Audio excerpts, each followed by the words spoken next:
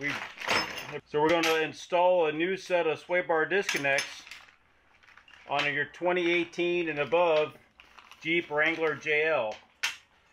Now I would imagine this is exactly the same for your JTs as well.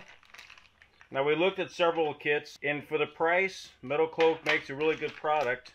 These are around at $99 price point. They're all made here in the US, so you don't have to worry about you're not buying foreign junk. So we're going to install this kit on our Wrangler. We have a big trip coming to Drummond Island next week. Alright, let's get them on. Alright, so I've taken off the wheels, and you don't have to take the wheels off for this install.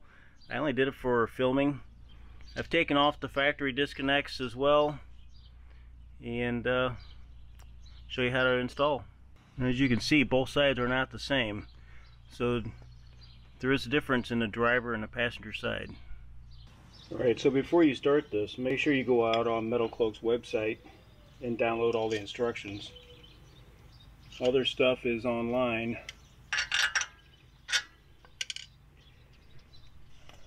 Okay, first things first, always use just a little bit of anti-seize so that you get a lower pin. Right, washer goes on, goes back in.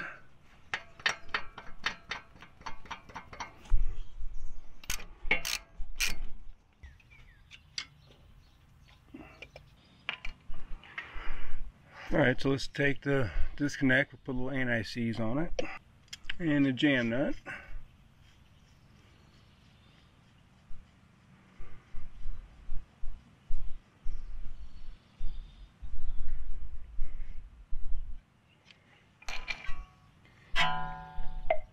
And since the jam nut went on, a little bit more for the in-link. And once this is all together and we got the other side on, we'll get these all adjusted. Now they need to be adjusted with the tires on. They're even. Alright, need to put this through. Now this is a 15mm. Now there's flats on the inside of here for a wrench, so it's a 14mm wrench.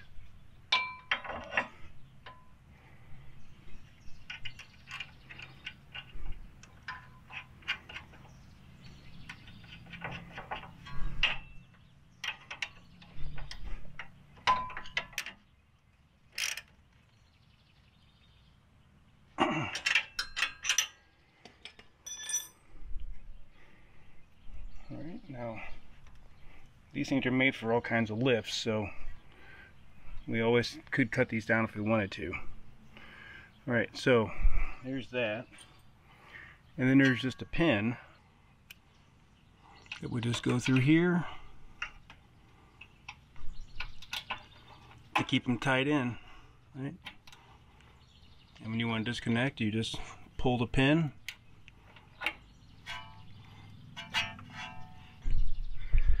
Then there's a bracket that'll go up here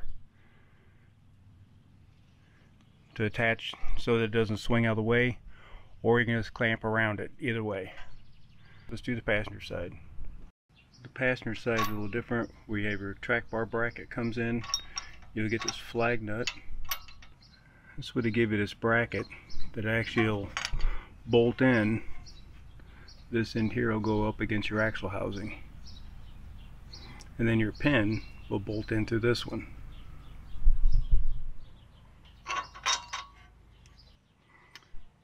Okay, just like before, some anti-seize on there. Try to do this without my big mitts in the way. So this already has a built-in spacer on it. It'll just go in, bolt will go through, and then the flag nut will just go on. That's why you have two different links here for the disconnect. Now this bolt here is an 18mm.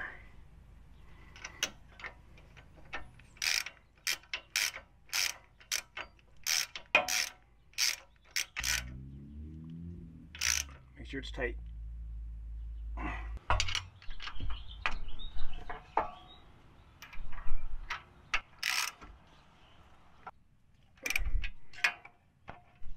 I'm gonna wait to tighten this up because I gotta adjust both sides. So we just seen the driver's side going on.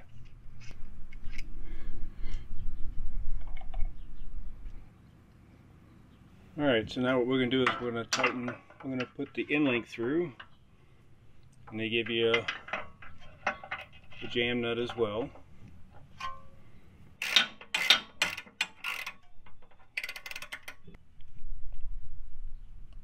Get tight, get it swung on there. So they're made for all kinds of different lift kits. So I might end up cutting this rod because I think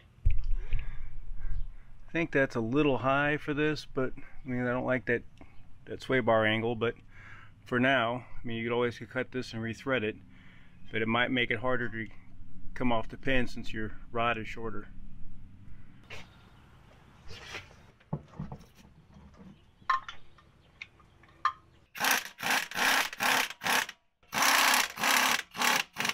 Alright, so we're going to put this side on, and then we'll adjust the other side. Okay, so I'm going to try to do this where there's room for me and the cameras. So you can see that there's quite a bit of gap I have to make up for here. And I might have to adjust the other side just a little bit if I need to come up more. Yeah, see, I'm still off. I'm going to call it about 3/4 of an inch. So the other side's got to come up more. So we might end up pushing this side on, disconnect the other side, and get this side, and take all the adjustments over there. Alright, so I disconnected the other side. So I'm going to put this one on, and we'll adjust the other side. Alright, so the other side's on. We'll back this one out. So it just slides on.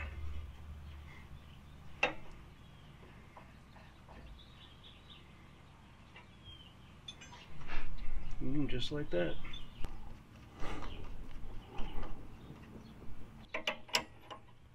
And snug it up. I can probably put it right into the existing body hole right here, and it fits on the other side as well. And then the only issue would be is if I hit it when it articulate.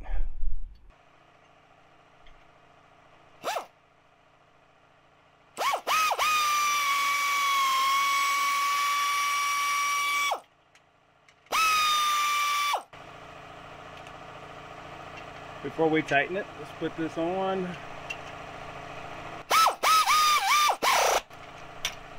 So that way we'd use the existing body hole. I think that'll work out well. And that way we only got to drill one hole. Still somewhat worried about the articulation when it comes up. Because right now, when I hit the stops, I'm just rubbing fender. Now this is a Sport with Rubicon fenders on it, and in the past when this thing's stuffed all the way in, I just hit the inner liner. Alright, so the instructions are, goes in this area, drill a 9/32 hole. So we're going to use a transfer punch transfer the hole location. Alright, just so I don't miss it, I'm going to give it a better center punch. Alright, so we're going to use our rock mount drills. Now it's not a project unless you get every tool in the box out, so seconds. Okay, 30 seconds. Now since these are center cutting split points, no need to pre-drill the hole.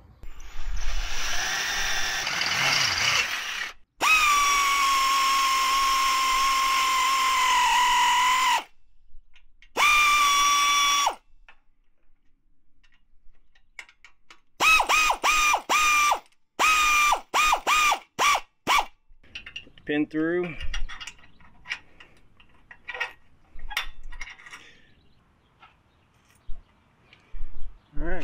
lastly, we'll just get this disconnect on.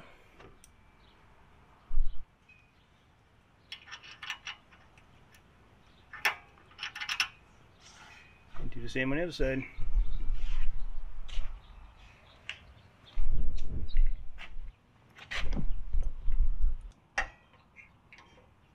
Now if they're adjusted right, they go on real easy and level ground.